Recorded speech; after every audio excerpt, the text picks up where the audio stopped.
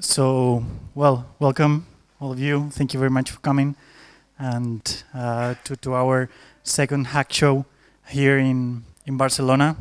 And thank you for our amazing cohort that we have in that occasion. So, well, I hope there's a lot of people as well on streaming seeing us and watching the hack show. And let me just introduce a little bit about Ironhack, and what these guys here and the five person that will present their projects, what they do, what they did these 8 weeks. I think basically it's what they did is to learn how to construct digital products. You will see how amazing are the product that they were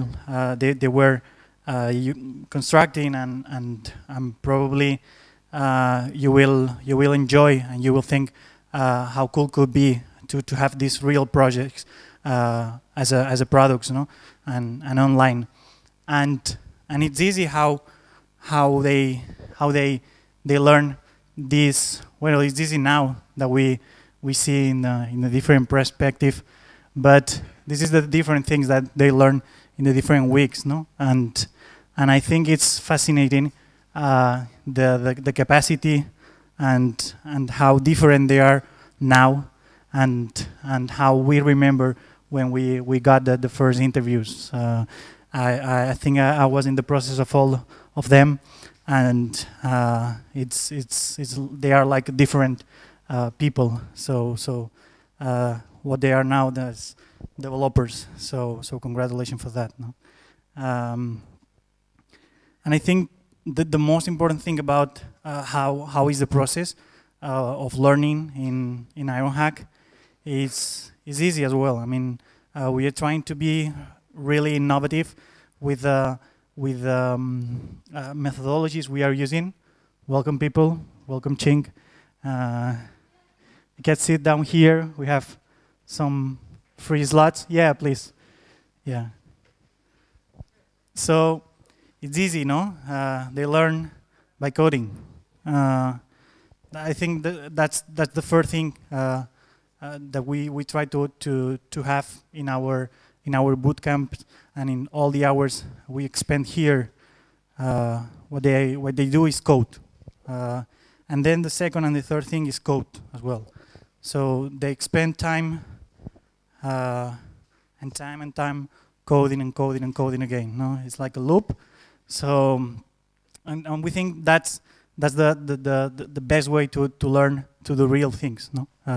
Just practicing, learning. But I mean, the most important thing is to learn from the best. And learn from real developers, from people who is all the day programming. The most important thing, people who knows how to mentor other people, people that come from companies or they have been working on amazing companies, or like a freelance, Carlos Ble or Mark. So they are using, and they are super updated with the last technologies that we are teaching here as well. And for sure they have an amazing help, because we want to go really fast. We want to learn a lot, so they need more help. So they got that help from that incredible superheroes, that they spent the last 8 weeks working really hard, even the nights, thinking about how to improve and how to help more. So thank you very much to our TAs and cross teachers, because they were here the 8 weeks doing a big job. So congratulations.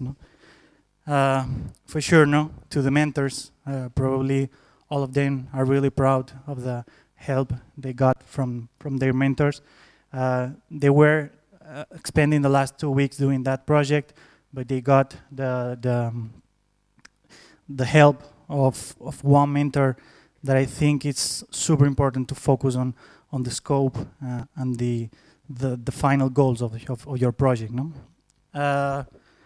For sure, no. I think one important thing as well here is the people that come from the Barcelona environment to talk with us, to know them, hope to hire some of them because for sure, no, in that world, it's super important the networking that you have, all the contacts that you have. So I hope it was great to know that people and the companies that they are representing. No, you have a lot of different companies, and for sure it's different knowledge that came here to our campus in the makers of Barcelona. And if anyone is asking about can I learn that, so I think the best option is to ask to that people when we finish the bootcamp. I know they have a special mind and they are great people, but I mean, I think that the most important thing is the motivation. You have to be really motivated, because when you start the first day, you are super scared, then you are super frustrated, then you feel that need help, you are lost. But the motivation is what all they have and what they didn't lose. So for sure, no? Just, I think the most important thing here is the last one. If you want to learn what these people learn, you have to apply. You have to pass our process. You have to pass the pre-work, but sure, you have to pass the 8 weeks. So the 8 weeks are the things that you are going to see this evening, this afternoon. So it's true that they represent the 5 top projects, but all the projects here are super important. But because one other thing that we have in this kind of education and in this kind of bootcamps is how they help one each other. So I think the 5 top projects are probably the most complete projects we had in the bootcamp. But I saw the other projects this morning, and they are all amazing. I mean, they had all incredible things, graphical things, amazing backend things, code, amazing.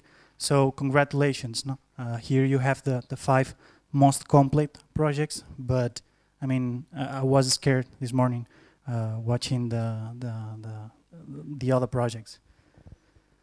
So congratulations, all of you, and I want to present one by one all of them, and especially because here we have their T-shirts, because that only happen if you are a really Ironhack member. So the first one is Agnieszka, so congratulations.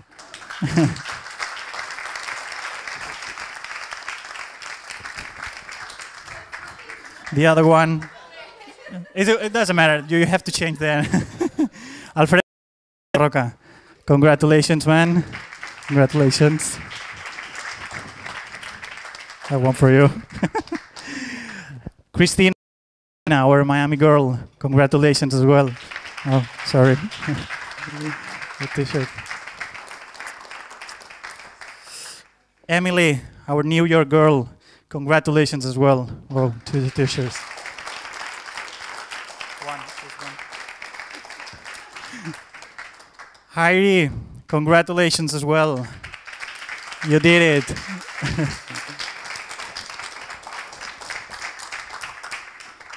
Ilya, congratulations as well. You got it.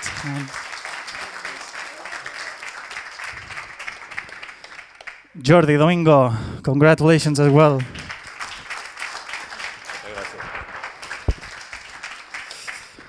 Caroline, congratulations.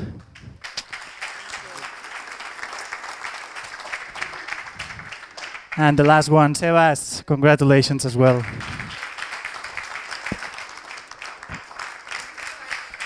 So let's go with the presentations of the projects, and remember that then we'll have a special keynote. Thank you so much to Sergio for coming.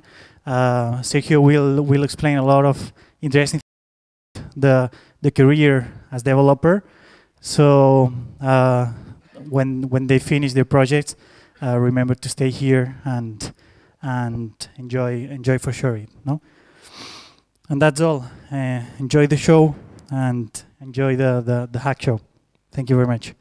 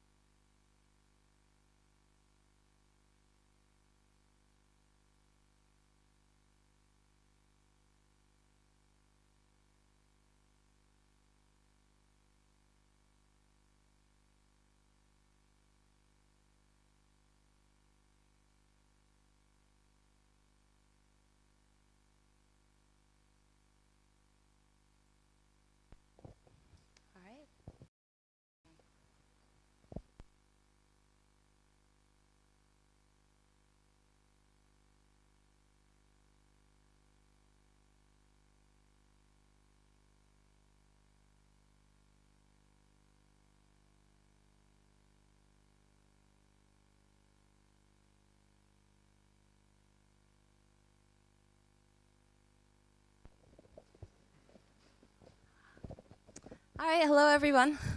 Lucky me first.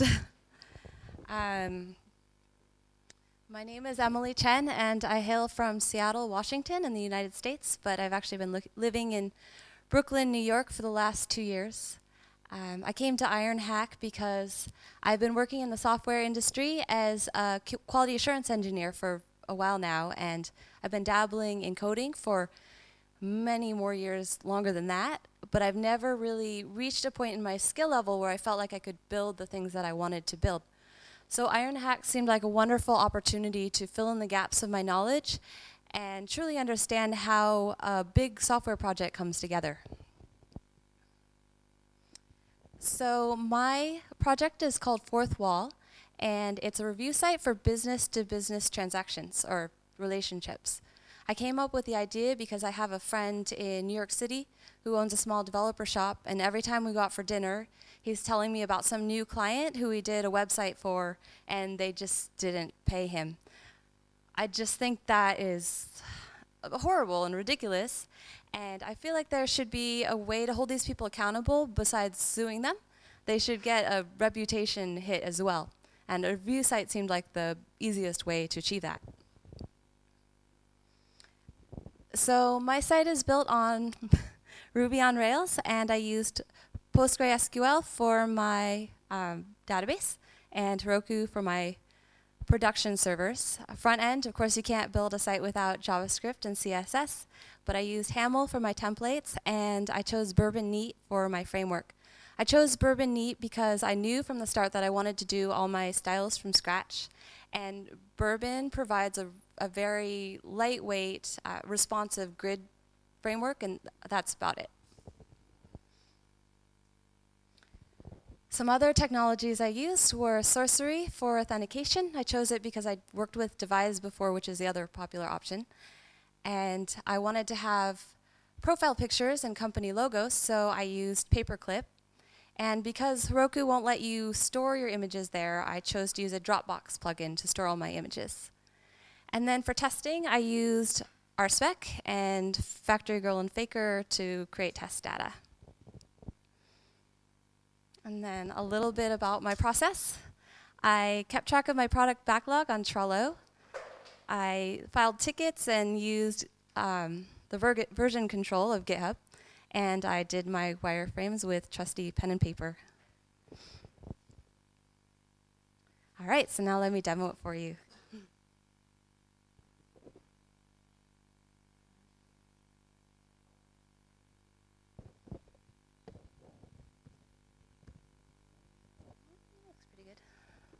All right, so this is my main page. As you can see, the most important thing on the page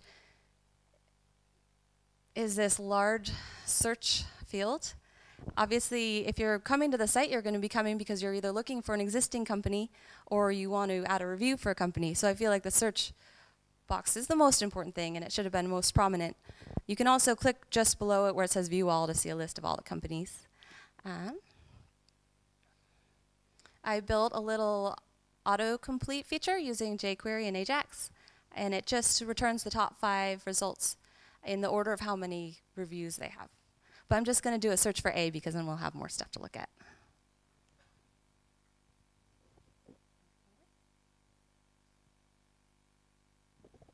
And the internet is being slow. Come on.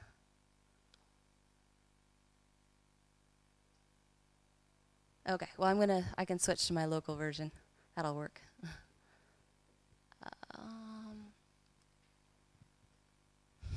Can I?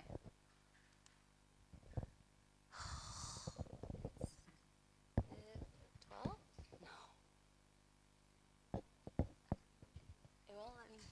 Can I shift add? Oh, there we go. Okay. There we go. I'm logged in as the wrong person.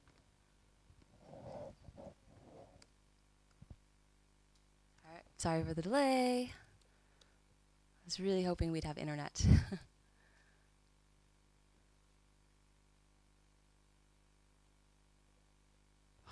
Really?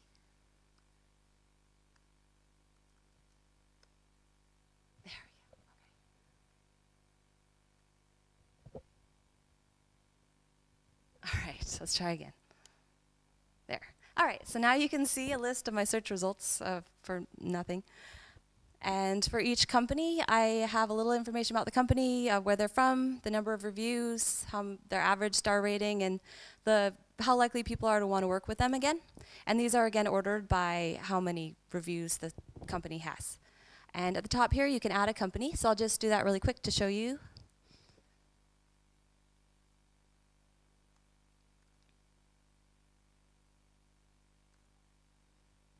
Not going for accuracy with these fields.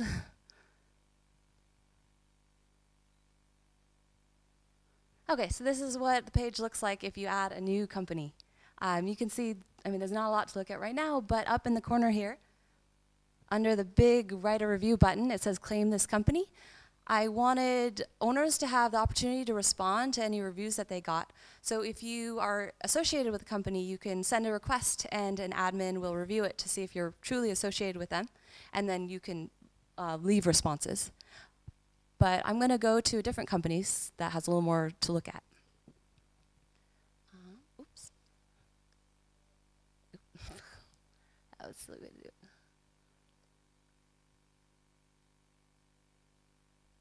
All right, so this is what a company page will usually look like.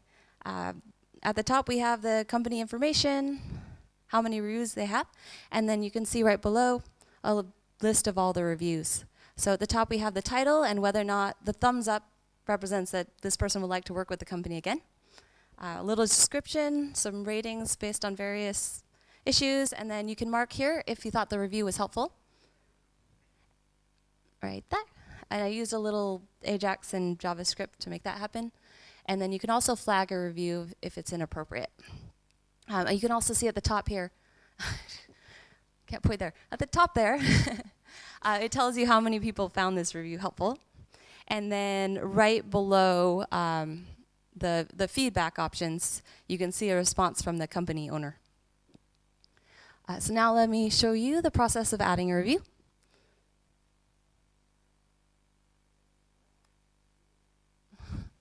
Keeping it simple.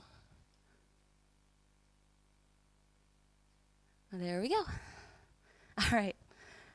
So next I'm going to show you a user profile. This person is a company owner, so you can see they have a bit extra information. At the top there's a list of all the companies that they're associated with, and then below is a list of all their reviews. So if you were a regular user, you just see the review section. The other part wouldn't be there. And you also have the option to edit details and then change your password on the left side here. And then I mentioned earlier that you have the opportunity to respond to reviews. So if you click more, you can see here that I've already left a a little response, but I can update it.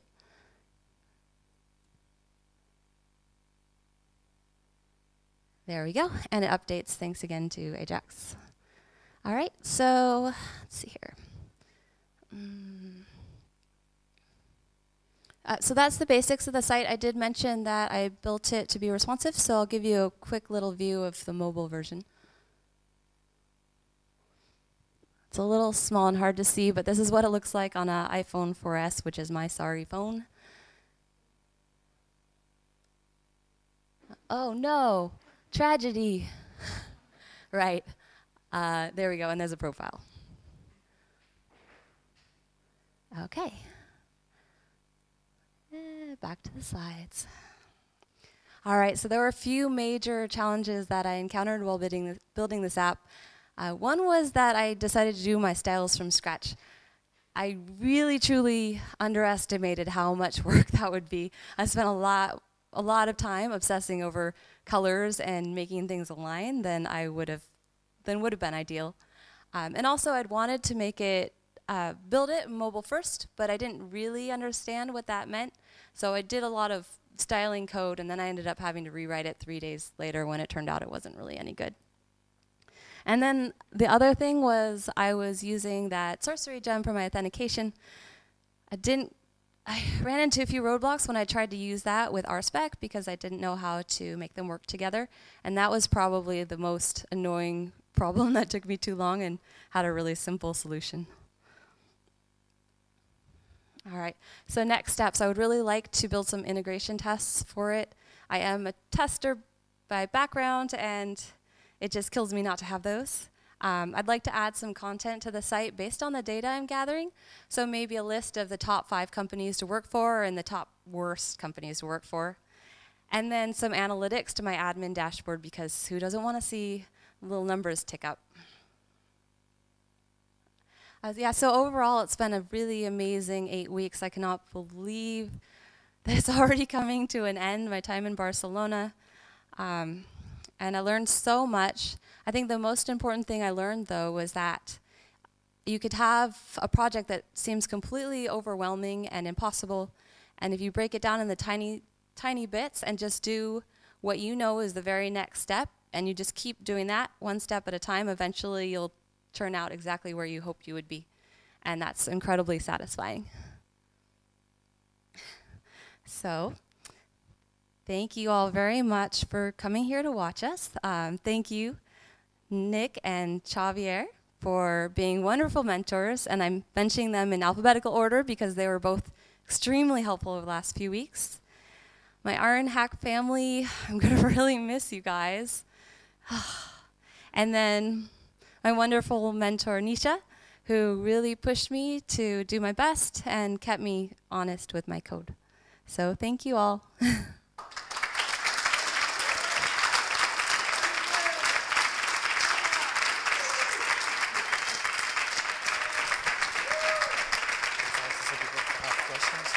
Yeah, I will. Okay, thank you very much. So we have time for questions. So who's the first? Questions? Technical questions? Come on. Martin. People? Yeah, here.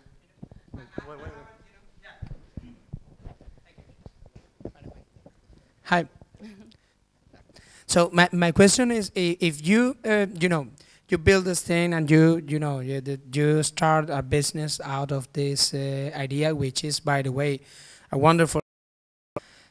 We badly need that. So how are you going? How are you going to know that the reviews are legit? Because I can trust some company's name because I hate them or whatever, or maybe I'm passive aggressive or something. So how are you going to control both sides, that you are not going to end up with a cat fight with with someone telling this company is total crap because they don't pay, and the other part telling you as a tool is going. I think we need this kind of tools, but I cannot figure out how to take the stupid humans out of the equation. That's my question. How are you going to manage that, or have you thought about that? So. Yeah, I've definitely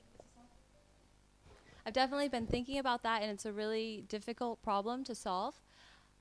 One thing I thought of was maybe restricting the kind of people who can make accounts to be like a company or organizational email address.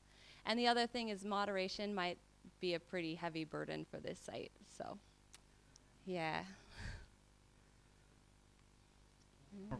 More questions? Here. What's the name of that? Was it an application or a website? They're kind of used interchangeably these Oh, days, right. I think. see. So, what's it called again? Fourth wall. Fourth wall. It's my brother-in-law named it. It's the barrier between the audience and the performers when you're at a play. Okay. And he thought that my app was kind of breaking down a barrier of sorts. Okay. Thank you so much. Thank you. Anybody else? Well, you can always ask me questions after. No more questions, so thank you very much. Emily, congrats.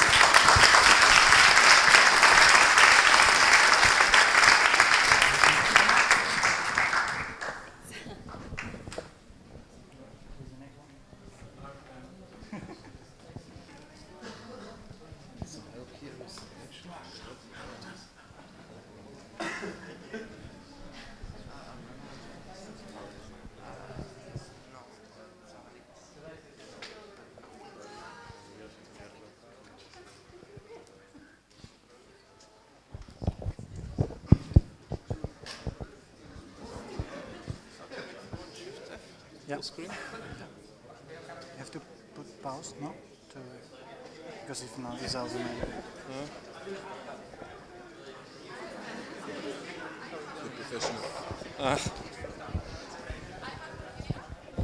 Hello?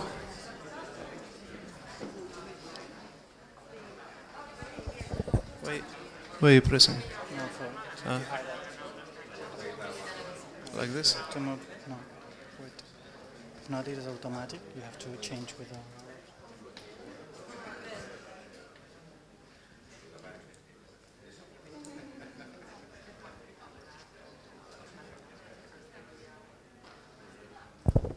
Hello, I'm Ilya. I came from a completely different industry. I'm from airline and quite passionate about everything related to aviation. And of course, would like to present you the project. It's called avbill.io. It will be a flexible air cargo management API. So all of you have probably seen significant changes in recent years in aviation industry. You all remember these paper tickets for which you have to go to travel agency to print it and all other stuff. And now with a couple of clicks on your mobile phone, you can travel all over. So, and in air cargo business is slightly more burdens, and let's say it's not so user-friendly at the moment. So we was talking a bit about this and decided why not to use something user-friendly. And part of this, there is a lot of opportunities, a lot of empty spaces. For example, on flights from Barcelona and out of Barcelona as well. So there is really a lot of possibilities for transit shipments. There might be some different opportunities in this market. Well, just to explain, airway bill, it's industry-wide abbreviation for airway bill for travel document. It's like a ticket for shipment, for cargo. So we talked to my friend, idea looks good, can be workable, what next? So here I find, I think it's a perfect solution. It's Ironhack, appreciate it a lot. Find myself completely in a different environment. For example, in presentation in our industry, we always have in ties wearing. Here is not obligatory. And all the rest is completely different. So really, let's say, friendly environment. And so just a a couple of examples about Ironhack to explain in one word. Who understand what is written here? It's actually a nice Korean poetry. And this one, small one, exactly, it's JavaScript. So for me, both of them was more or less similar 8 weeks ago. I haven't seen a lot of differences. And actually, a lot of stuff changed in recent 2 months. Doesn't mean that I've learned Korean in these weeks, but JavaScript looks much more familiar and not afraid anymore. So back to the project. Oh, it's demo time. Excuse me, I need some help here too.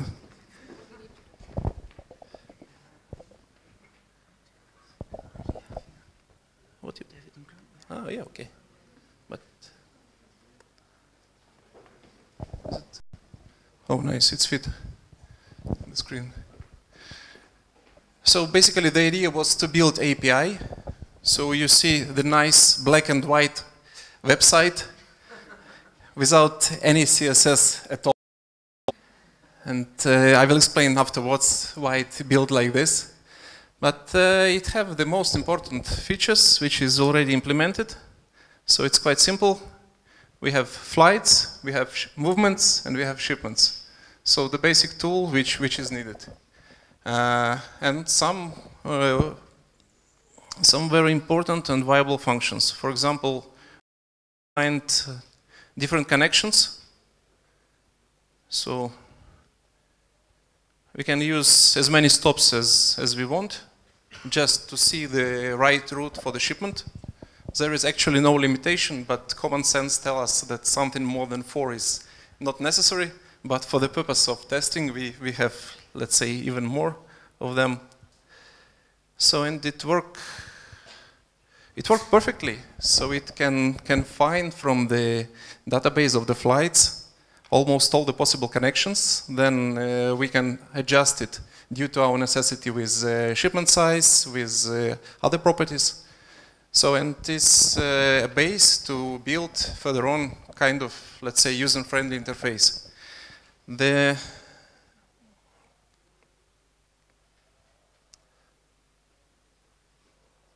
Okay, here. Actually, the important one is this one. So you get all the data in JSON format. So this application could be used further on to build, let's say, later on, a very nice and very user-friendly front-end application with JavaScript, easily using all the necessary data which is already available here.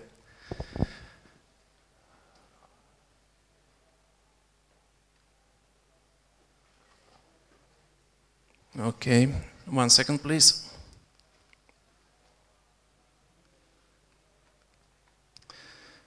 So you can immediately continue further on with booking.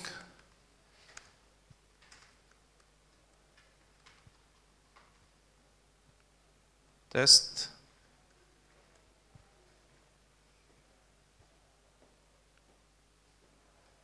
And that's it. It automatically selected the flights necessary and automatically send in booking request for airlines.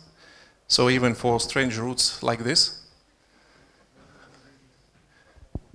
Anyhow, and actually it's working. So I appreciate a lot that can see all the movements, all the shipments, and of course we'll implement further functions later on. For the moment, it's just something like 10% of the application is more or less implemented. There is a lot of ideas to build on, and I hope to build it in the nearest future and finding, let's say, collaborators and anybody who wish to participate, both building the API itself and the front end as well. So if anybody will be interested to join the project anytime, please welcome. And a few more words about, excuse me, I'm really fighting with this projector because it's, how you done it? Yeah? Shift F. Nice. You see, we have a lot of things still to study. Okay, here is basically the structure. So here the API we was talking about. So it can communicate directly with airlines, receiving the messages in standard industry-wide format. Of course, we will receive some data for tracking shipments from airport cargo terminals as well.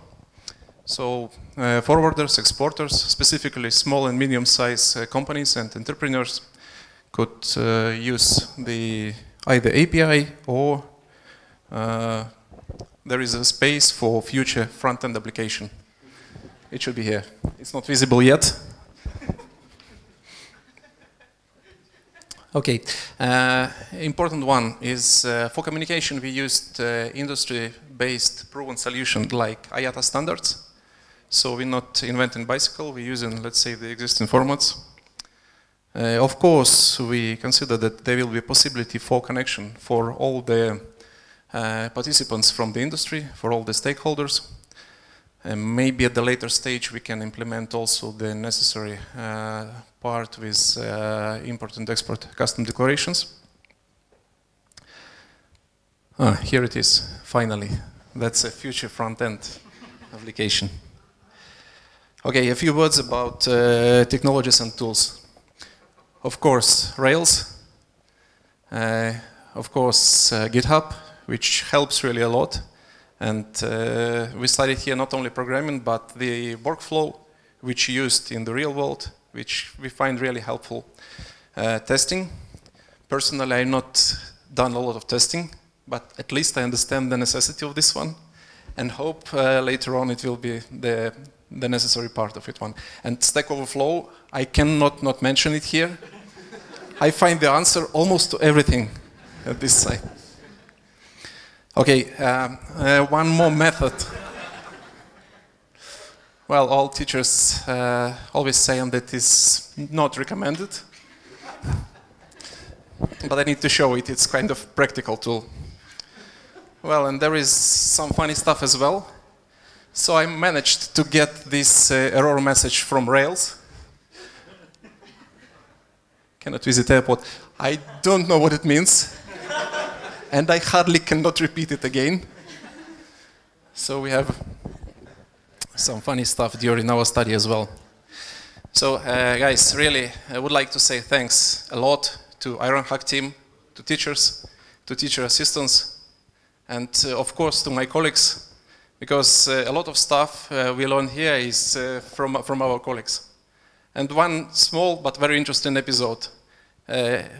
One of students asked me to explain the problem he found, which I solved recently. When I start explaining the problem to him, after 1 minute, I understand the problem myself. So it was really an interesting experience. Appreciate it a lot. Thanks you. Thanks again. And if you will be interested to join, please feel free to contact.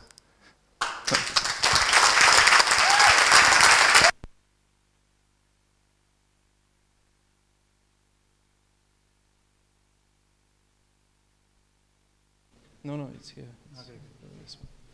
So, questions here? Questions? Here, one question.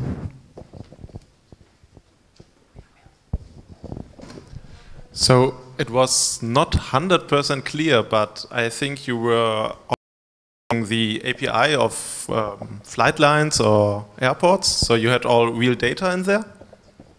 At the moment, yes, we have. Sorry, it's microphone, yeah. So at the moment, just for testing purposes, we used the real SSIM data with flight schedule of an airline. And of course, there is commonly accessible websites of the cargo terminals in airport where you can receive the information for shipment tracking. So of course, we, for testing purposes, used this information. A tracking function is not implemented at the moment. So at least we have this data, we have it in our tables, we can see it, so of course we can use it later on. Well, we haven't tested the system on large volumes of information, so the flight data is limited for the moment. We don't know yet about the behavior, how it will look like and will it work fast or not with large flight numbers. But we hope everything could be resolved. More questions? All the same time? You gotta go down. More questions, don't be shy. Don't be shy, it's interesting actually. You Yeah. can ask. He needs questions. Here. For defining your API, did you use any API specification tools? No. Okay. No, actually need to think about how to structure it correctly. So for the moment, the time was quite limited, so I was focusing to make it work at the moment, to have at least something to present tonight. So that was the focus. Last one. 1, 2, 3. No more questions. So congratulations, man. Okay. Thank you. Thank you.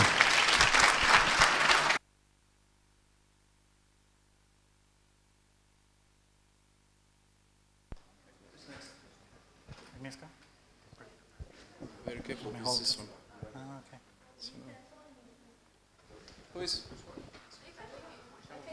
It's you? Just this. You didn't know? This one is really Okay. very careful.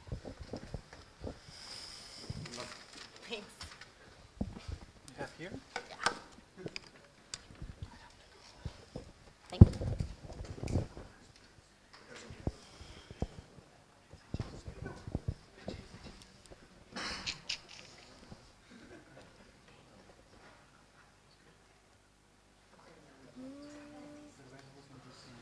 Yeah, I know.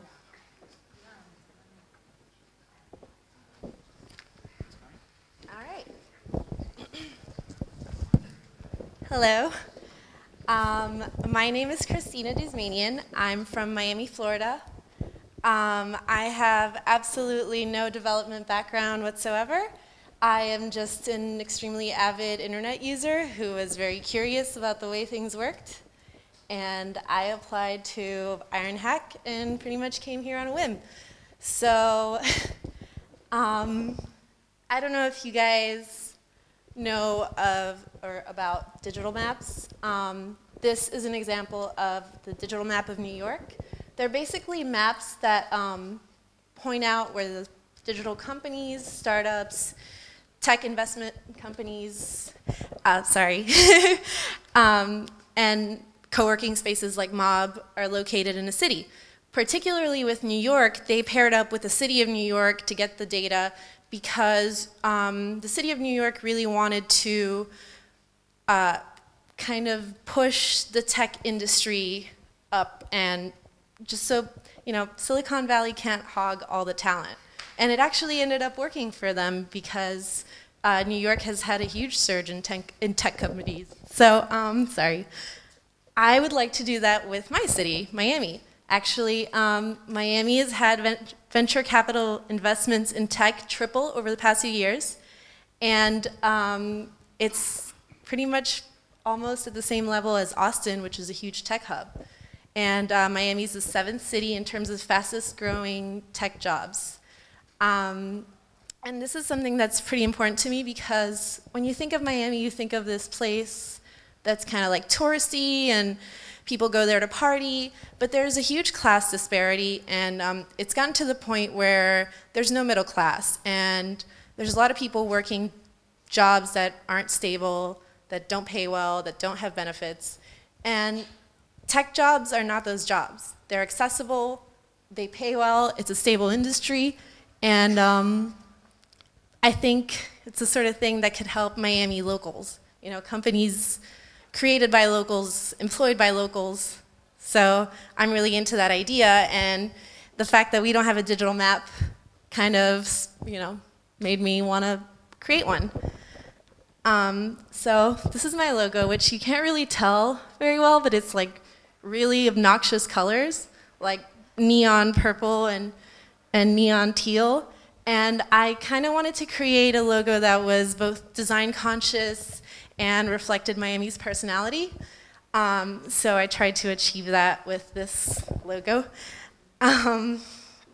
So it's obviously a Rails app, but as you'll see, it's a super simple app. I wanted to create something that was very simple at the core, but that I could enhance by adding more complex functionalities as time passed. And one of the main things I use is the Google Maps API, which you'll see in a second. JavaScript, super important. HTML and CSS, obviously. Actually, my framework was Foundation. I decided not to go with Bootstrap because, I don't know, I wanted to do something different. And then I'll talk about the gems and the other things I used. Deployed my app on Heroku and used GitHub very poorly, as my mentor can attest to that. I am terrible at naming my Git commits, so. All right, let me show you my app. Okay, so this is what it looks like. And as I said, it's a big Google map. And as you can see, I have a list of all the companies that are out on the map, as well as the markers that show where they are. And you can actually, well, you can click on a company, or on a marker rather, and it'll give you a little information about the company. The name, a little short description. If you click on it, it'll show you the actual company page on my app in Made in Miami. And if you go to the side here, this I'm particularly proud of because it was really hard. You can filter it by kind of the categories. So I have different categories. And obviously it's not working right. Oh, here we go. So I have digital companies, spaces and incubators, investors, and the companies that are hiring. And so if you click the checkbox, you can filter both on the map and on the list by the different category. Okay, so then say you are a business owner, like me, admin up here, you can go to add a new business. And when you go to add a new business, you can, oh, that's Miami. You can enter in your information, name, address, website, your logo, a short description, and then the category under which it falls. And then it'll be added to the list of businesses. And here are some of the ones I put in. These are real businesses in Miami. And then once you have your business up, if you'd like, you can create a job posting because you think that all of the really awesome people looking for tech jobs are looking at Made in Miami. So you go to create a new job posting. You can put a job title, location, description, salary, and the business to which you want to add it to, because you can add multiple businesses if you're all in like that or something. So then here are the jobs. And these are actual jobs. So if you're looking for a job in Miami, you can.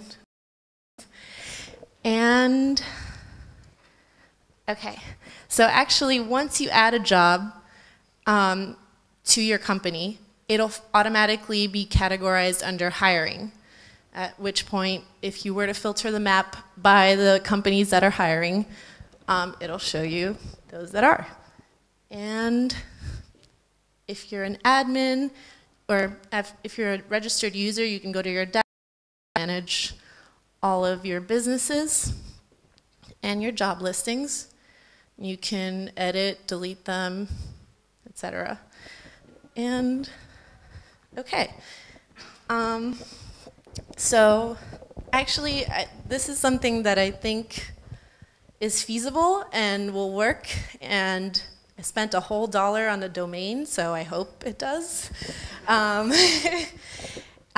the future, I'd like to maybe add a job listing fee, like teeny tiny, so that, you know, in order to find the amazing talent that's looking at my website, you'll have to pay a small fee. And I'd also be interested in adding an events calendar where people would be able to list tech events that are hosted at their business or elsewhere. And that's it. Yeah. Do not name your commits fixed shit because it really does not please anyone. So that's it, yeah.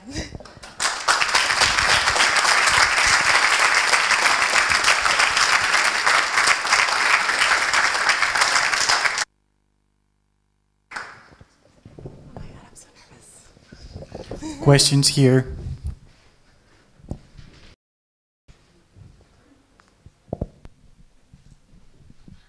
I understand you're all stunned at Yeah, what app is. that's why. I hear wonderful. Okay, that's an opinion. Okay, thank you very much, Christina. Congrats.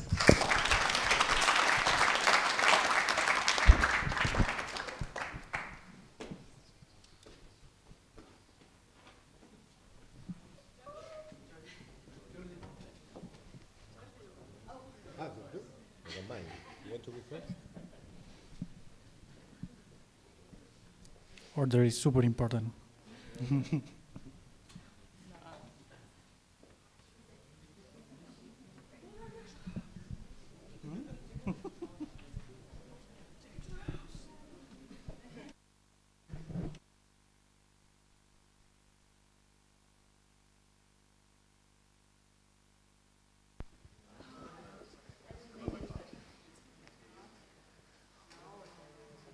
Too much.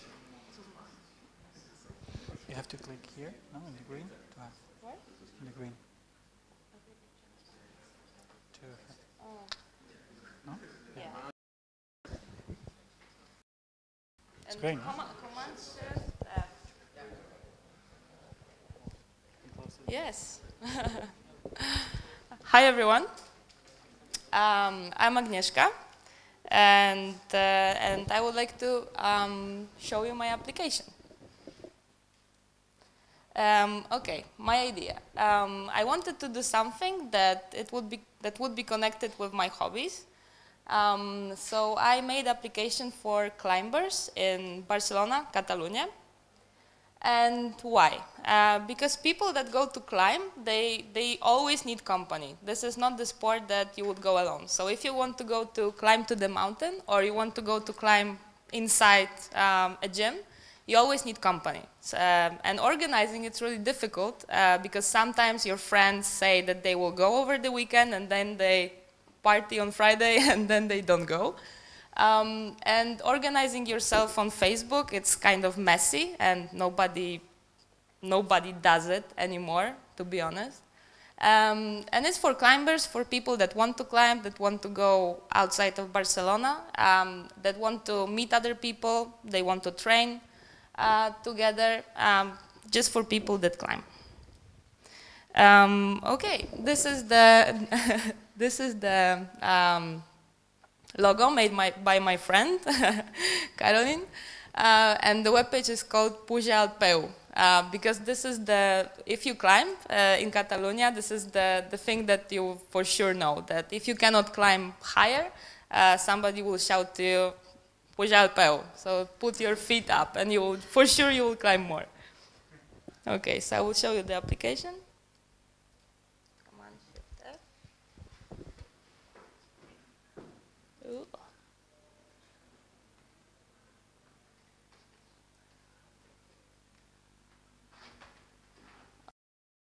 I will make it smaller, I guess.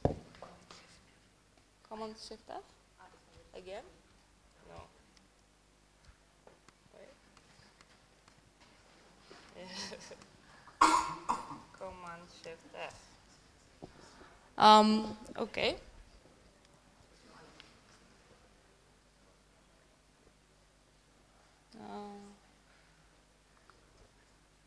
Well, you cannot see the upper. Better? No. Well. Okay. So it's working like this. Well, you cannot see the upper part. I don't know why. Okay, so it's constructed like this: that you have to log in order to use the application. You always can look at your profile. So this is me. You can delete or update the user only if you are the owner. It's like I was thinking that the most important thing is to group the people by the level of their climbing, because the most important thing for people that go to climb is that they will be in a group of people that climb at the same level. Not much better, not much worse, but just more or less the same. So that's why I have here the groups of people that go together to climb. You can create a new group when you are registered and logged in. And you can always join the group. The group has capacity, and if it reaches the capacity of maximum capacity, you cannot join anymore. You have name of the group. You can see all the groups. You have climbing level of the group. You cannot join if you don't have the adequate climbing level, and the name of the creator. Or you can as well see the people that are within the groups. You can see them by their climbing level. So here we have Chris Sharma, and you cannot delete or update profile if you are not the creator. Okay, so let's check out the group. I will see this one. Here we can see the members of the group, and if we add the places feature, you can put to which place the group will go. So I added Montserrat, and if you add the place to the group, later you will see the group under the places. And when you have a group, you can leave comments under the group. So for example, let's go on Sunday, and why on Sunday? I want to go on Saturday. You can click at the comments, and you can see what people said. If you go to places, let's check Montserrat. You see the longitude and latitude of the place. You can add the picture. You see the groups that go to this place, so you can as well click and see which groups are going and who belongs to that group. And you can rate this place. I already rated the place, and it's up to 5. Beer, jarras, because everyone that climbs likes beer. And as well, I added I was using the gem, geolocate, that is showing the coordinates. And then this gem is going to another one. That is the API of Google Maps, and it's showing the place on the map. So here we can see Montserrat. This works for real places, or for example, gyms. Like here I have Deudit's place, rating, as well location, coordinates, and yeah. So what I like is that like everything is connected with each other. It was really difficult for me to create connections between groups, users, comments, places. And the first time I was checking out another person profile, I realized that I can delete all the profiles. So I started again from like the authorization, authentication, and everything.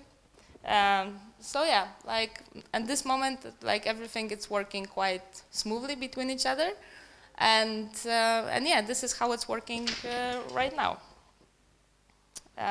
So let's go back to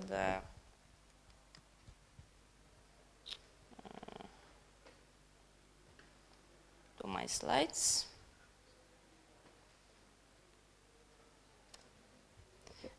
So what will be next?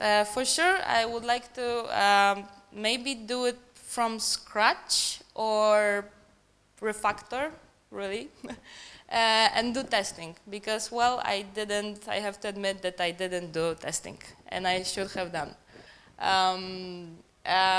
I would like to connect as well calendar with events, of climbing events, because I think for every person that is interested in climbing, this would be really interesting, that here and there we have this kind of event. Maybe connecting with a climbing store would be interesting. Like, for example, in Barcelona there is Barabés, and like to have some discounts for people that would like to buy online from them. Putting videos, videos explaining how to do what, how to use the gear, maybe videos like GoPro videos that people can upload. And what would be nice to show how to get to the climbing sectors, where to leave the car, be able to draw the actual route from the parking to the climbing place. Yes, this will be next, I hope. Tools I used. GitHub, very useful. And it's very useful to know how to use it, because I remember I had a situation that I went home thinking that 2 days of my work went to nothing. And thanks to Xavier, I recuperated all the changes I did, because the commit was waiting somewhere there for me. Rails, CSS, JavaScript, HTML, and yeah, and Heroku to deploy the app, and RSpec to test it a bit. What I learned?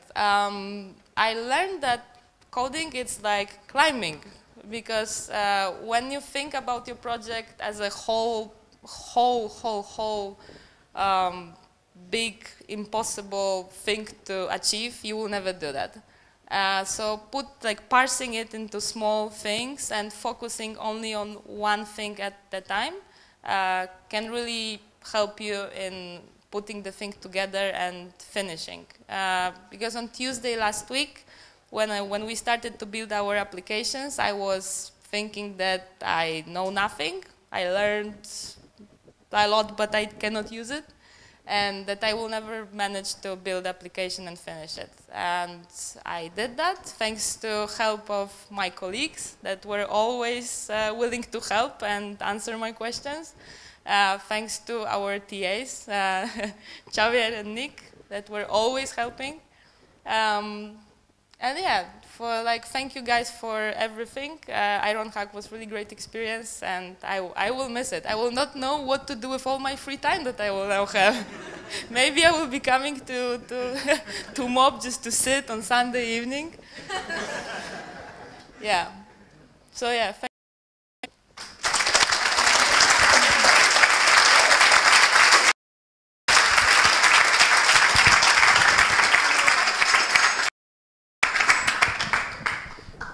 There's questions here. Yeah, one. Yeah, there's one question. Sorry. Well, He's a friend. I hope. Do you have any way to know what's your climbing level? Because you can put any level. I don't know. Well, yeah, you can put any level. Some friends can troll you inside of the group if you subscribe, and they will put like, no, he's not climbing this level. Well, it's like it will be based on people trust, no? Because if you will say that you climb 9 and you will go with people that climb 9, you will end up really badly. And they will laugh at you. So, no, you will not do that.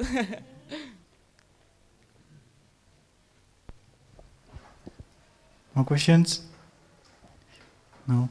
Thank you, Miska. Thank you. Congrats.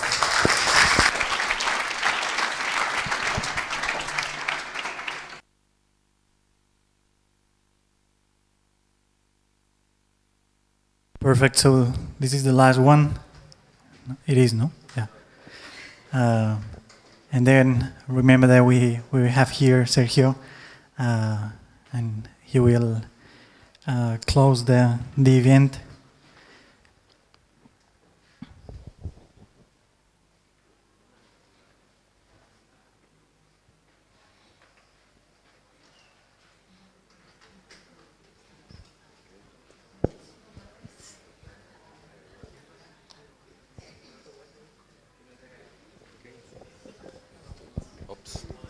First time I take a micro. Okay, good afternoon, everybody. Thank you for being here. My name is Jordi Domingo. I have a background as a programmer, but many years ago, more than 20 years ago, I used to program in COBOL. Maybe some of you have heard about it, but it's not much use now. And then I quit this kind of job and I started doing other kind of boring jobs. And I got a moment that I was like very disappointed with the life I was having, and I decided to take a change.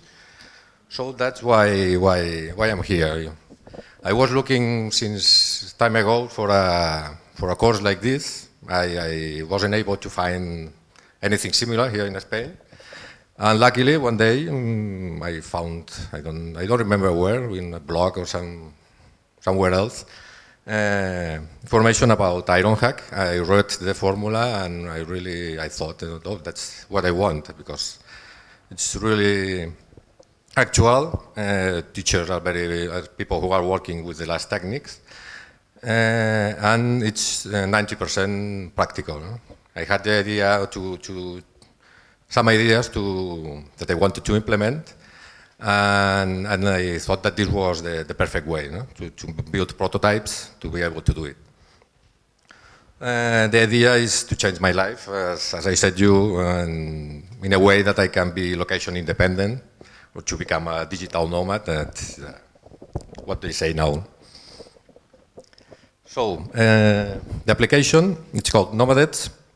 The main fact is to connect some actors that are teachers and venues where to teach, and also I will add some more information. Students also can interact, and of course we will build courses in the future. The reviews is the main part of this application, is the main utility. So what I try to do is just through the reviews to evaluate venues to teachers, teachers to venues, and mostly to this kind of teachers or instructors for workshops that can be done like in places like MOP, on small academies, or rural hotels like cooking courses, creativity courses, all these kind of things. Okay, let's see the demo.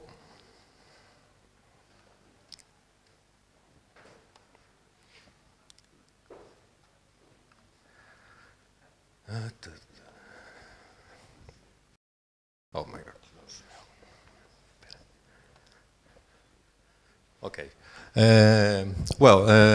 This is the main page. There's still not a landing page, but you can see all the information.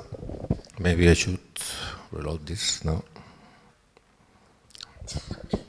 Okay, with the map.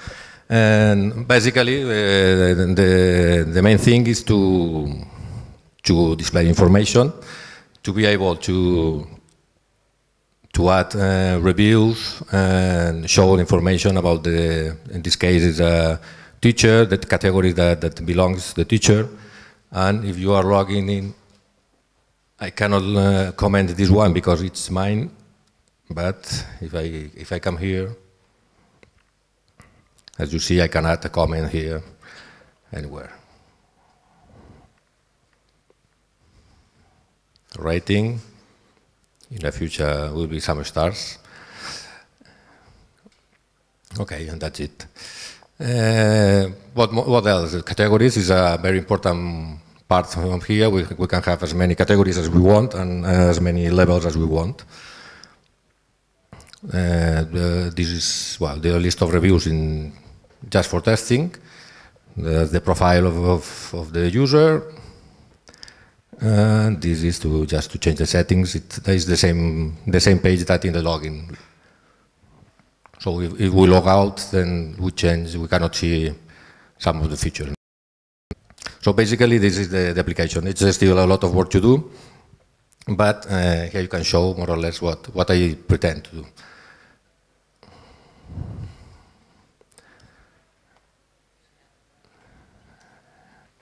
So sorry. Okay. Oops. Okay, what's done till now? I use this tool to build the core of the concept of the application. It's been very useful to have a diagram with all the database, because I've changed it a lot of times during the process. I've been focused more in this kind of structure to make something that in the future can be scalable and I can add more features. No? So I have users, searches, categories, these kind of things. Then the main thing here is what we learned. No? It's what we have come here to explain. I've learned a lot of course, from all the teachers, from all the students, but also a lot from my mistakes, my own mistakes. No? So like, don't rush. I tried to do everything too fast to have something running because we had so few time. So then I had some mistakes that then I will explain. Search for when you have to do something, always search for examples. As Ilya said, Stack Overflow is a fantastic tool.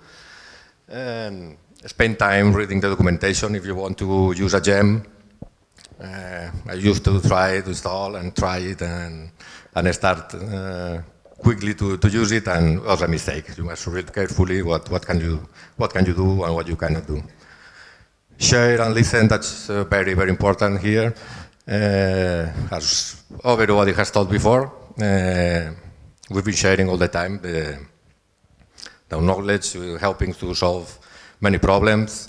In my case, I really think some of the other students deserve more than me to be here. They have helped me a lot. For example, you can see that nice logo. It's not in the website because Caroline has done it this at lunchtime today when we know that I had to present. So sharing is very important, and listening the advice of people who are more experienced than you is also very, very important. As many people have said, break into small tasks, focus in one small task, because if you don't do it, you can get very desperate and frustrated, and then this way you go step by step and you see that you go somewhere. No? One thing at a time. And use testing tools. I haven't used them enough, as I said, because I rushed too much. More things that I've learned. Every simple step that you do, everything that you want to add, like could be a map or categories or relations, reviews, you learn a lot of new things. Ruby on Rails is the main tool that we have used. I like it, I love it. JavaScript also has been very interesting to learn, I like it. And CSS, I need it, so I use it. But I fight with it all the time, and it takes really a lot of time to do things with it. And mainly, this is just the starting. We have a lot of things more to learn, and we try. Tools. I don't want to repeat what others have said. We have Ruby on Rails, JavaScript, HTML, Stack Overflow, Google Maps, Trello. Trello is to organize your job, what you have to do, what you have done, what is being done. It's very useful to split the work in small pieces. Gradely is just an online free tool to design this kind of databases that I'm changing all the time. Mockflow to design some mockups. And a lot of help, of course. Help from the TAs, from the teachers, and from all the students that are all the time. It's really nice to see that they are busy with their project, but when you ask something, everybody is ready to give some piece of advice.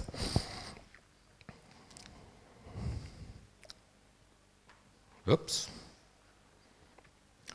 Okay, next thing that I want to do is, maybe it sounds a little crazy, but maybe I should restart from scratch. Now that I know all the problems that I've had, how to build the database, how to how to interact with JavaScript, with JSON, and these kind of things. Would be very useful to restart again, doing testing from the beginning in order to get a clean code and something that can grow in the future. Also, I have to improve security and responsive, of course, and simplify the database before getting to the next steps. And, of course, add some features that there are tons of them, but I didn't put all of them here because, you know, in a slide it's not very nice to see a lot of information. But this would be like I want to build the database at the end. I want to add courses, tag relations, social network informations, offers board. Also the courses, it's a very important part because the idea is to build a parallel platform to sell the courses. But in fact, it to be everything interacting. So that's all. Thanks very much. I say thank you again to all the organizers, to Xavi, the teacher assistants, Nick and Xavier and Ben that was with us the first 2 or 3 weeks, all the teachers from all these kind of fantastic companies that I have in here, and my colleagues. That's the most nice thing of this course is what we've shared in this. They say 400 hours, but I think that have been more than 500 at the end. In 8 weeks, it's a lot of time and a lot of sharing, of knowledge, of pizzas, of beers, wine. Maybe I shouldn't say, but so thank you very much, and that's all.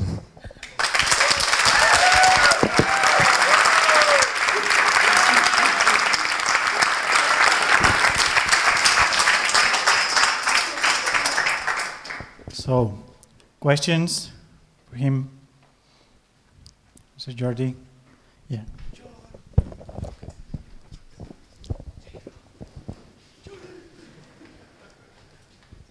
Oh, the question is, you have the site hosted in a public site like Heroku or something like that, or you plan to? Well, I haven't deployed it still to a site. I was concentrated in make it work today, but yes, the next step is to try to validate the model, just to have, first of all, improve the visual design that you can see can be really improved, and then to try the business model, and if I see that there are some possibilities, then next steps, step by step. But yeah, I want to as soon as possible to publish it in some hosting.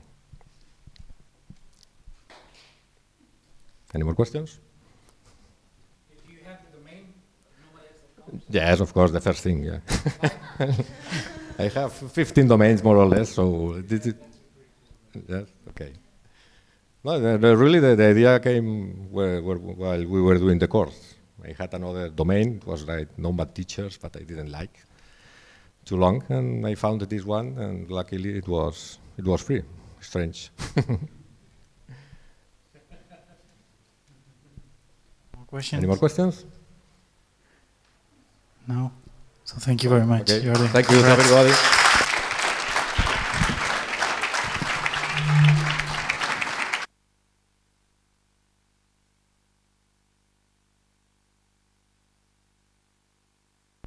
He doesn't need the computer anymore.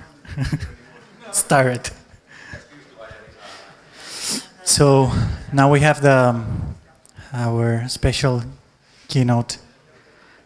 And Sergio Gago is currently come here. He's the CTO of Rakuten Spain. I think it's better if you introduce yourself. He's a nomad as well. Not now. He was.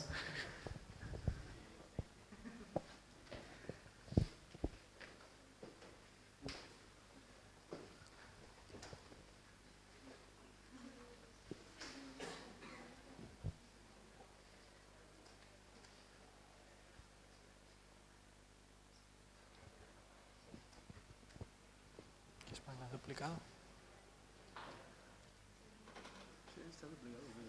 Ah.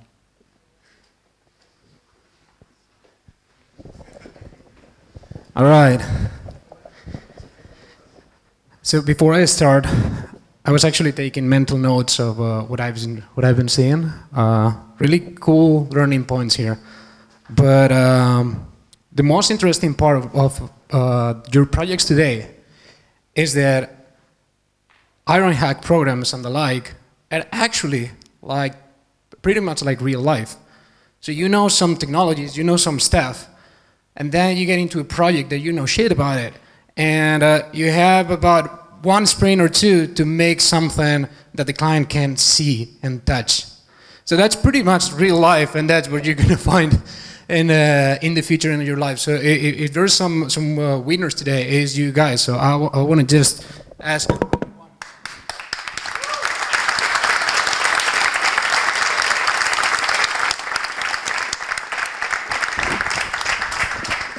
That's really nice work. In 8 weeks, making something like that, and learning completely new technology and way of doing things. So that's really cool. So Xavi was asking me, can you Sergey come and say something after the project? These guys are going to be very, very tired, willing to go home or going for beers, most likely. And so I was saying, what can I say? What can I tell them? At the end of the day, I don't know much about many things.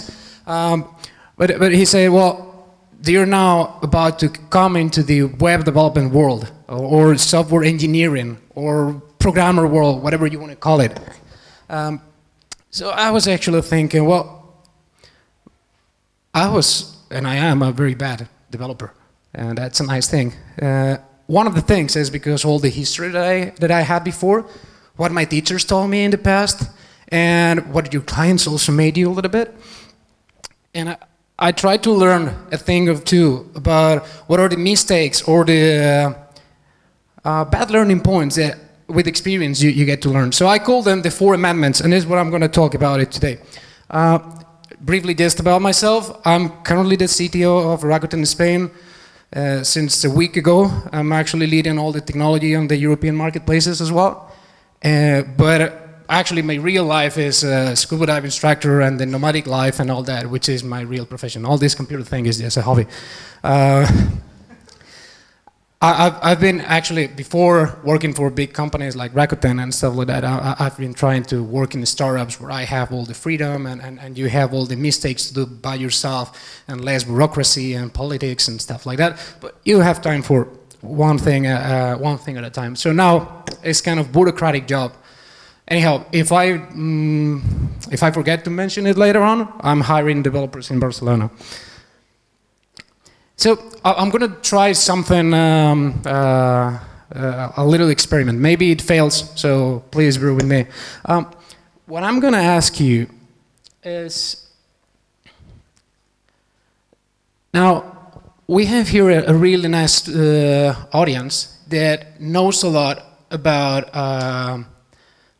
web development technologies, right? Yeah? Is that right? How many developers in the room? Please hold your hand. Okay, quite a few. We have double developers in the room. Okay, so I'm going to ask you to just shout out loud any keyword that for you relates somehow to web development. Like I have here 3 examples: PHP, Node.js, JavaScript, and I'm going to be, if this allows me, no, it doesn't because I don't have Wi-Fi. Can I connect somehow? Yeah, I wasn't counting this, sorry.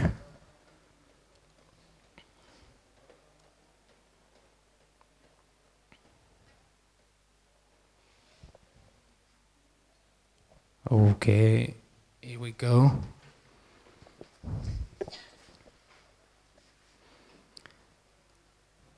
All right, so we have Ruby, PHP, Node, JavaScript. What else? Angular, Django. What else? Elasticsearch. Elastic. I'm going to say yes, Elastic. Backbone. What? Backbone. Backbone. Spring. Python. Greenfile. What? Greenfile. What's that?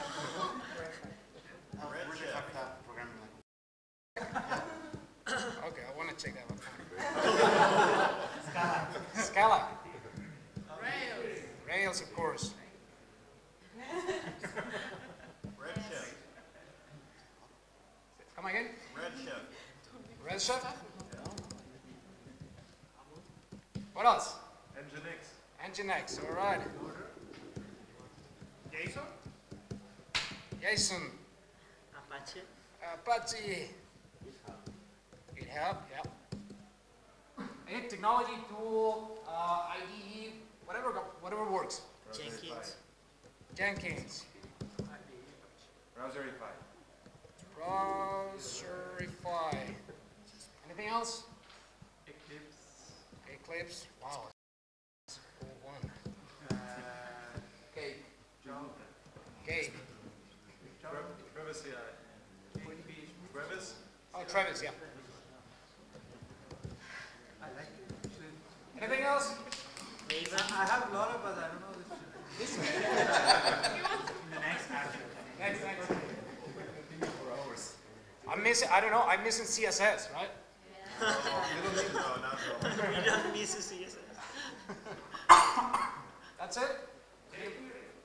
jQuery, yeah. Laravel. Bootstrap.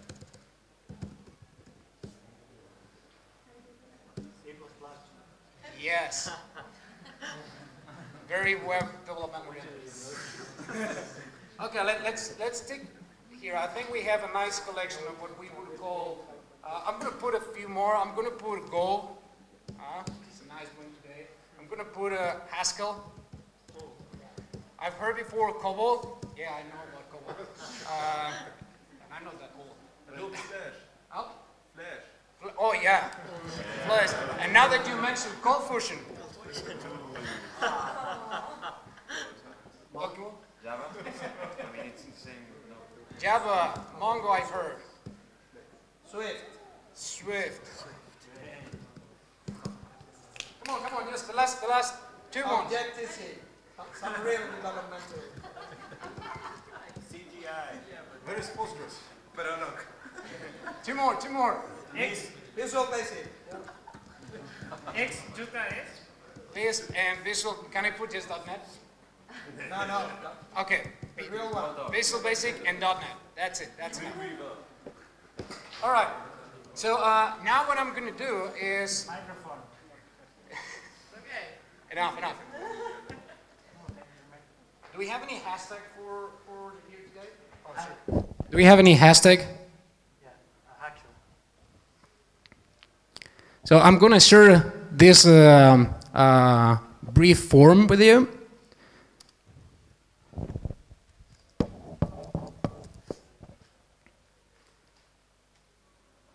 And by this way, this way I can get some followers. All right. And also you can access with that URL up there. So if you access there, please you can do now. Otherwise this is not going to work. You will find three questions. Have you heard about the technology? So at least there's going to be one person who will say yes. Have you actually used the technology? Let's say used for more than a couple of hours or more than writing a hello world. And do you plan to use the technology in the future? Or do you foresee you will be actually using it for production or for your daily work?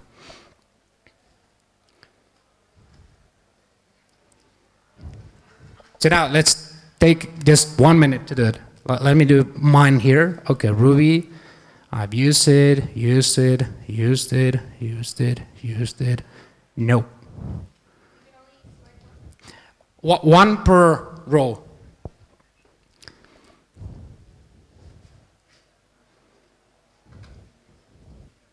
Oh, BrainFact plan to use it for sure.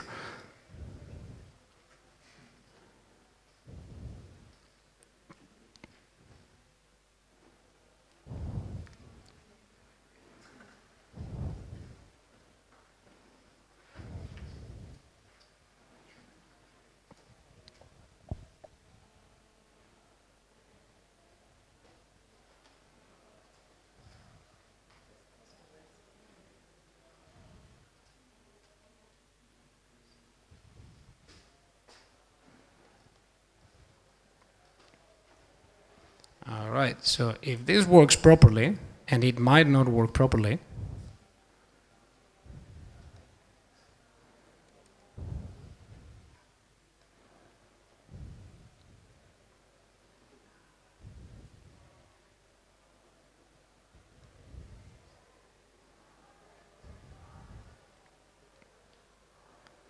we should be seeing your results now here.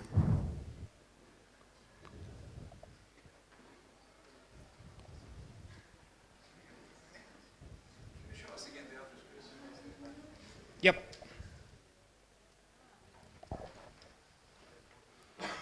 bit.ly 1 upper E, I, H, upper P, and Q. There's a conclusion for this, I promise.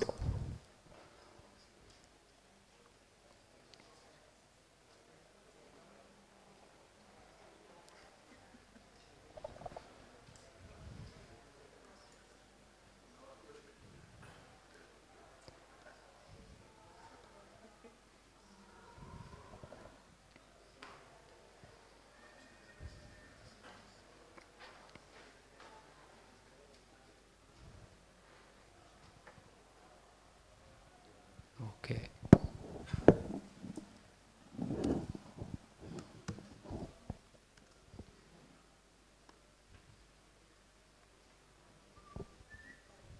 In Rakuten, we love Excel.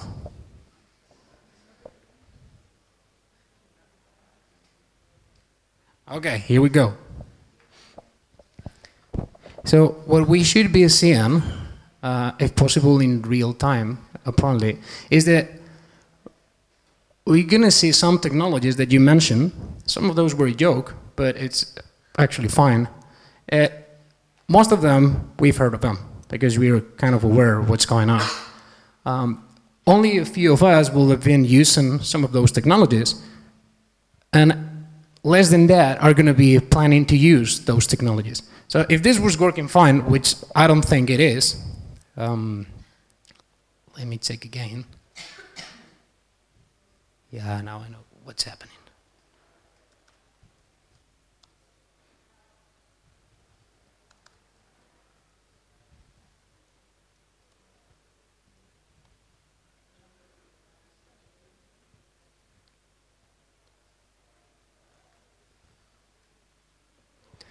All right, that looks a little bit different. So you can see two trends. One that goes up and then down, and one that goes down and then stays down. The one that goes down and stays down probably is the C++ kind of family of languages, while the one that goes up, probably we're talking about Ruby or Angular, Node, Elastic, all those kind of keywords. So the key thing is, first, how to discover which technologies are the ones that are interesting for us to learn for the future. And second, what the heck about technologies? So we've said about 42 different keywords that each of them has a whole stack of documentation and are probably quite complicated to use or integrate in our stack. So how do you cope with all that? How do you really use it for your daily job? That's pretty tough. You were saying that we are in a civil profession. This is not civil. We have to be learning all the time. So my first demand then would be tools are just tools. What it means is that at the end of the day, today you have been learning Ruby, but tomorrow we will have something completely different that has nothing to do with Ruby, what Ruby can solve. Probably you were solving lots of cool stuff with COBOL in the past, but nowadays we can do exactly the same thing with a fraction of the time. But we don't have to focus on the technology or the tool itself. We have to be very agnostic on that, on those kind of things. Let me put you an example. How many people here can actually code in Node? All right, not many, but it's good. Now, don't take me wrong here. I actually like Node a lot, but let me tell you something. There was chat rooms a long time before Node appeared. So your first Hello World application, your tutorial on how to learn Node is how to build a chat room. That's the typical one. But Well, back in the year 2000, even before, we did have chat rooms. It was the only reason I could talk with girls. So the business need, the requirement at that time, was already there. Why are we building this? That is already a solved problem. The same thing, there was rich media, there was kind of agency things before as well. I don't know if you heard about something called Comet a few years ago. That was supposed to be hype, that was supposed to be awesome. And now we have, of course, all the real-time web and all that. So my point here is, of course, now it is awesome because it allows us to do many cool things in less time, being able to scale it up much better, to work better with our team, with integrating with different technologies. But the business requirement, the need, was already there since a long time ago. We just kind of reinventing the wheel a little bit. And that's not a bad thing. So where are we going? Where, as professionals, as the career of software engineers, web developers, or however you want to talk about it, where are we going? I prepared myself a plan B in case my first graph didn't work. So I prepared a few graphs on how the US market is actually behaving.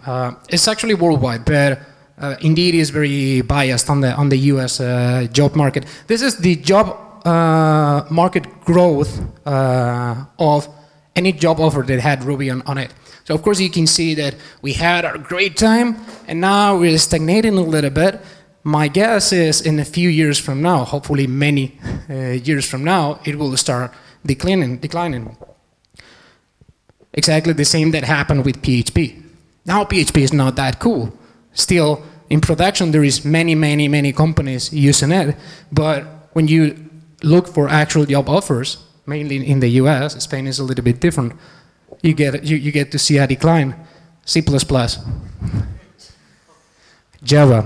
Now, this is a very interesting one. Worldwide, Java job offers are declining a big deal. But if you do demographics on how many languages are, or what's the most spoken programming language in Barcelona, it's actually Java. And where people has the most expertise in programming languages is still Java. Yeah, look what happens with the job offers. I guess everyone is moving to Ruby.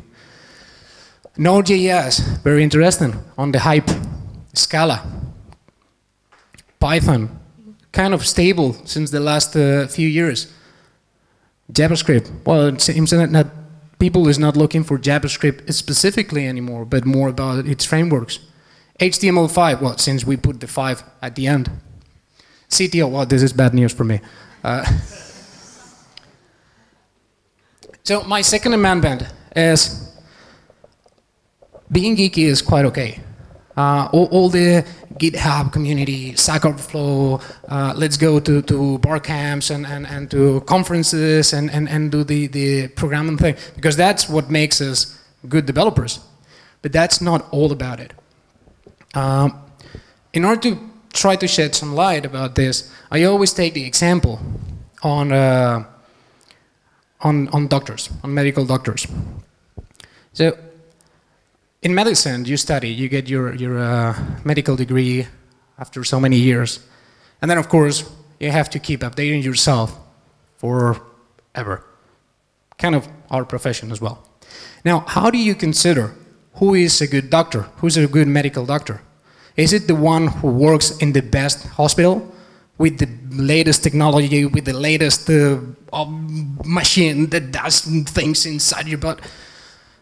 Probably not. Probably the best doctor is the one who knows what to do in a fraction of a second, even if he doesn't have the latest technology at hand. Is the one that has the biggest knowledge or know-how on how to do, what to do, in which moment with the resources he has at hand. So if we apply that to our profession, what is the ultimate goal of an engineer in general, a software engineer? Any ideas? Solve problems? That's right. Yeah. So the software engineer is to solve business problems, and by business I don't mean only capitalism problems, but create value to people, to companies, to society. In fact, there's a lot of discussion lately about what are the ethics, or what are supposed to be the ethics of our profession, and what are we supposed to do. But at the end of the day, it's not about what language you speak, what technologies you use, or what do you do for making that comment or not. It's about what value are you providing to the company. And it doesn't matter what methodology you use. You use Agile or Waterfall or whatever. What you need to do is to release something that works. And everything else stays within us.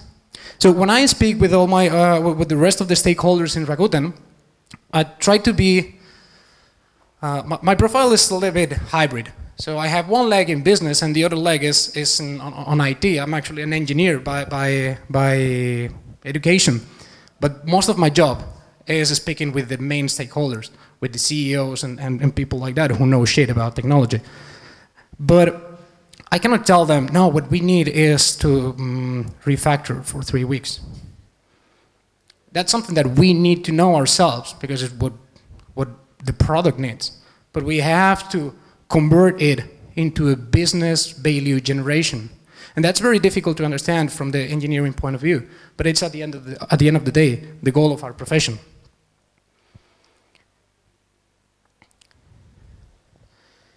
So if the technology changes, what can we hold on to? What is what we can do? What we will be doing in 10 years from now? So if you're into physics, of course you always have your baseline, the laws of physics that might change over time, but maybe not, but not every day. Or not, at least not with the speed our technologies change. If you're a doctor, you have, I don't know, the anatomy, the shape of the body, the bones are always in the same place, but that doesn't apply to us. Our things change over time very quickly. So the problem is that when you go to a company in a few years from now, they're going to see exactly how much value are you going to be able to provide. And then it comes the law of repetition. And this is something that I find many times when I'm recruiting people. Is people saying in their CVs, no, I've been 6 years in this company doing Java. So I have 6 years of experience. Unfortunately, no. You have 1 year repeated 6 times. And if our ultimate goal is to solve problems, but you've been solving exactly the same problem over and over again, first, you're drawing your career to the drain. And second, you're not solving any new problem. This was said by a very famous judo sensei, not exactly in this context, but I'm not sure if he knew about programming at that time. So of course there is things that we can hold on to, and that's what I call the third amendment. Our very basics. And these are, in fact, some things that in university not always teach, or at least not properly. That was one of the reasons why I dropped off. These are kind of skill things. They are plain or agnostic on any language or technology you use. So if you know about how data structures work, what is a list, what is a collection, what is an array, what is a hash, how to differentiate themselves, and when to use each one, then of course in one language there's going to be brackets, in the other is going to be parentheses, and in the next one is going to be by smoke signals. But that doesn't matter, because the structure behind is the same thing. The same happens with design patterns. Proper design patterns are the only way that I can go to my colleagues in Japan and I can tell them, okay, the architecture for this is going to be an abstract factory with a singleton around, and they're going to understand perfectly what I'm talking about. Maybe they code with any sheet afterwards, but that doesn't matter. Algorithms, methods, processes. As you know, you don't have to reinvent the wheel if you don't want to. But there are several methods to optimize your processes that are already out there. Libraries, frameworks. The community provides many gems, frameworks, applications, open source is not, but people pushing our limits, making the ads a little bit further from our side, so we can use that in order to increase our tool set. If the only tool you have is a hammer, what happens is that all your problems are going to be nails. So if the only thing you know is one very specific language, if you only program in PHP, everything is going to be solvable by PHP. If you only program in Ruby, everything is going to be fixable by Ruby on Rails. But if you have a broad understanding on what's happening, what's going on, maybe you can make the call to say, all right, maybe this chat room is better built in Node.js. I might not be the biggest expert on Node, but I think I can learn and I can build something cool with this and it's going to be much more efficient. That was the first amendment. Also know your physical limits. And by this I'm not saying how many hours you can code per day, but where your code is going to be running. Your code is going to be in one server. Virtual or not, it's going to have one CPU or several in the back. So you want to know what's the input-output things, how memory behaves, how your CPU is behaving in that sense. Again, it doesn't mean that you need to be the best system administrator all around, and that you need to, I don't know, optimize that to the microbyte, or that you need to program in C and do pointers and memory allocation. But that's the scaffolding where you're building your stuff into. Then you have to be a little bit of a jack of all trades. Your code, if you're a back-end developer, for example, is not going to be running by itself. That's not the application. Same thing if you're a front-end. Same thing if you're a DBA. Same thing if you're a DevOps. That's going to be happening in a context. And so if you're a back-end, that code is going to have to factor with some front-end code, maybe in Angular, maybe in whatever scripting language you want to use, and you have to work together with that. So if you speaking about objects, stick in your modularity encapsulated in your own chair and computer, then we're kind of back to the cubicle era. So you have to understand what is going to be the context, and then you will be able to use your resources better. And then finally, I've been saying not reinvent the wheel. Well, sometimes you do have to reinvent the wheel. And that's not a bad thing. That's something that everyone tells you, no, no, no. Probably there's a jam for that. Well, but maybe you do have to reinvent the wheel, because you don't have to trust me. You can trust Crockford, who's one of the main JavaScript evangelists out there. If you want to go to some of the biggest JavaScript conferences, he will probably be there. He at some point say that the good thing about reinventing the wheel is at some point you might even get a round one. And if we never reinvented the wheel, we could stay with the chat rooms in the Terra era and not need for any node applications or for any sockets or anything like that. So, and finally, the fourth amendment, your personality traits. So up until now, I've been saying what do you need to know, what are the basics around, what you have to focus. But of course, there's a way that you need to behave, or a way that you have to carry yourself in order to be a good developer. Now the thing is, up until now, it is fairly easy to become a programmer. I mean, you can just take a couple of years and then become a decent programmer, or do a few courses and be able to code a little bit. And that allows you to put code on some IDE, and probably it is going to run. But not necessarily that makes you a good programmer or the ages. So one of the first things is improvise, adapt, and overcome. Yeah, this is from the movie. So we try to say this like red, green refactor. It came kind of handy. No, but really, it's more like improvise, adapt, and overcome, because in 5 years from now, it is not that likely that you're going to be using Rails, or at least the same Rails that we know today. The same Angular that we knew a few months ago is not going to be the same Angular that you will be using in a few months from now. So you're going to have to improvise. You will get a problem, a challenge, that you will need to solve. And then you are going to have to adapt the know-how, the knowledge you have from before, from maybe past languages, from my time in Java, from my time in C++. Probably some things are still there, the basics that I mentioned before. And you're going to have to overcome those problems. So, and just to summarize, I'm finishing. You're going to need to teach yourself, self-taught. Because most of the problems are, as you mentioned, in Stack Overflow, in Google, in books. You can go to courses, you can go to conferences, you can go to college, you can go to these many places. But if you are to keep yourself updated all the time, if you don't teach yourself, and sometimes you teach yourself by teaching others as well, then you're going to have a short career in development.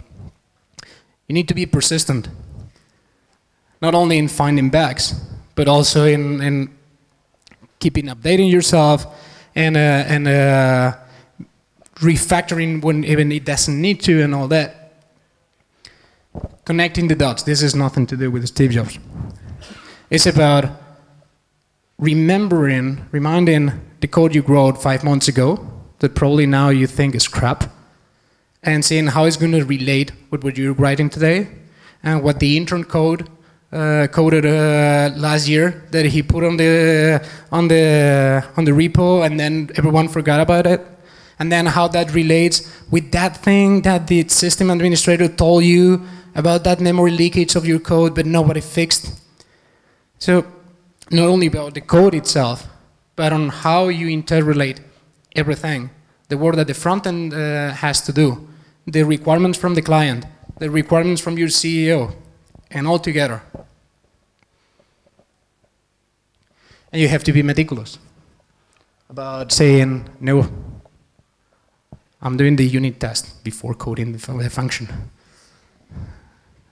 If I get €1 every time I hear that. Community driven. It's the same thing as before.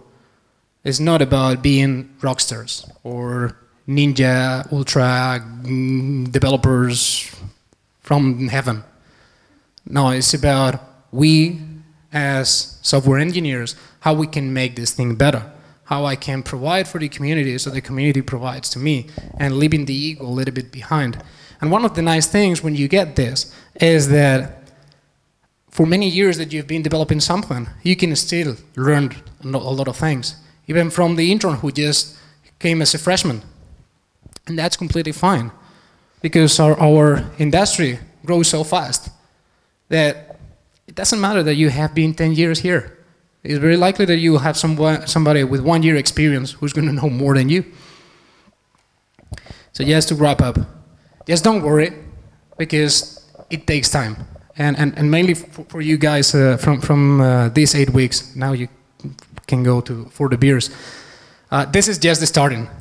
And now you get a really nice scaffolding, a really nice baseline of knowledge, but then it's about building on top of that.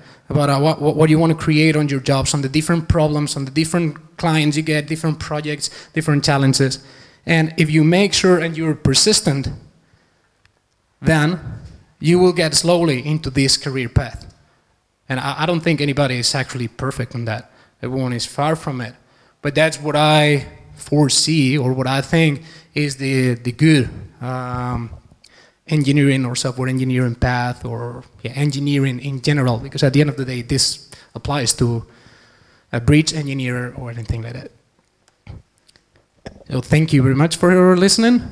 And of course, if you have any question, you're more than welcome.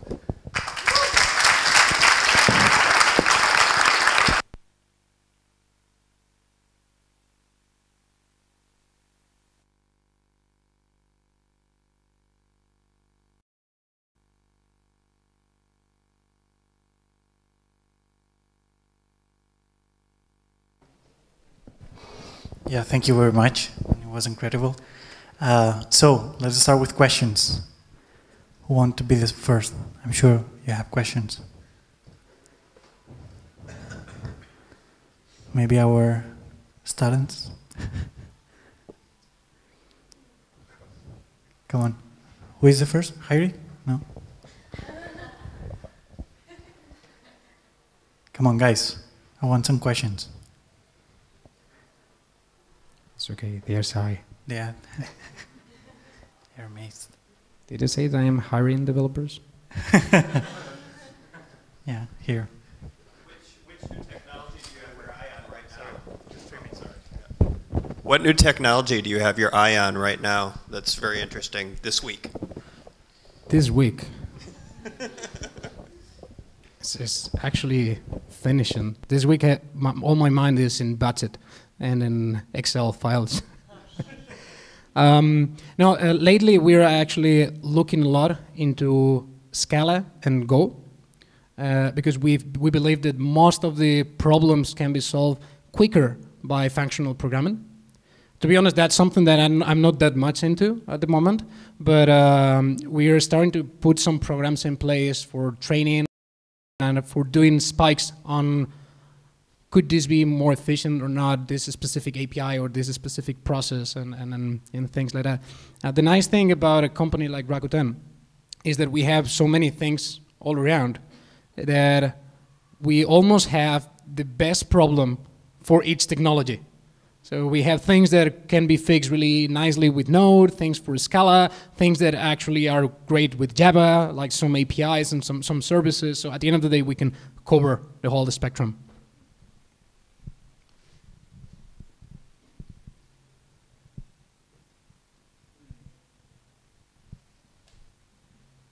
I think they have questions, but they want to ask in petit comité.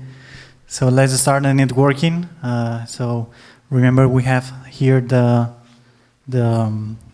Mob Cafe, and for sure, no, thank you very much for the people of the Mob for hosting us here. Pablo, who made a big effort today preparing these things. He probably wants to present a little bit about the Mob. Thank you very much, Sergio, for sure, for this amazing talk. And then remember, we will be here, and for sure in 2 weeks, we will have a next hack show with our AOS guys and finish their bootcamp. It's 2 weeks? No, 3 weeks. 3 weeks, no? 2 weeks? Yeah, they're tired. 3 weeks? Yeah, 3 weeks. So thank you very much again to all of our students and the Mob. You should explain a little bit who is the Mob and what are you doing here and where are the beers? Well, the beers are upstairs and you will see it later when I will over. I will steal you only a few minutes. Well, what is Mob? It's a pretty weird thing in a good way. Because the closest thing that you could know, it's a co-working space, but Mob, it's not exactly a co-working space. We could call it a co-working community, because it's not only an office that you rent and you come to work, but it's also a place where you come here to meet other people that are in the same situation that you are, if you are starting your company or something. So the thing, it's not only come here to work, but to make a community of people alike. So it's not only an office, it's also a campus. This is the campus zone, and we like to call it, it's a word that we have used a lot, but it's very fun. I really like it. It's a creative lasagna, because there are many things on it, and it's together, and we make some weird things that it's pretty cool to be here. So people that are being here, Ironhack know it. For us, it's very important to do some education here, because the future is not only about companies, but also people that are investigating on things. Ironhack, they are investigating. We also have some entrepreneurship students.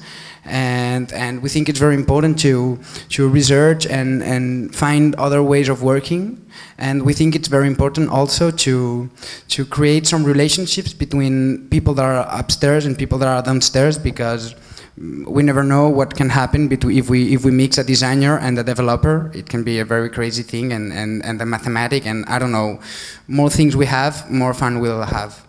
So, and now I will explain you what is Fab Cafe. Fab Cafe, it's, let's say, the cafe of Mob, and it's we can say that at Mob we are really geek. We're really geek of technology. You have seen the Ironhacks, and that's why we created. Well, we didn't create it because it's a network that already exists in the world. and it's a digital fabrication cafe. Well, what is this? Well, it's very easy. It's generally a place where you can have a coffee, and you can also print in 3D or use the laser cutting, which is a very crazy thing, and it's fun. And well, we already have the companies, we have the students, and all the things that happen here, and we added a little bit of technology, of new technologies that can have a very crazy use. So welcome to MOP, and thanks for coming, and to this crazy community, and thank you very much.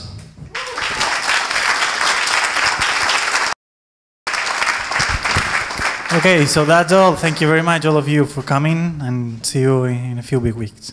Okay.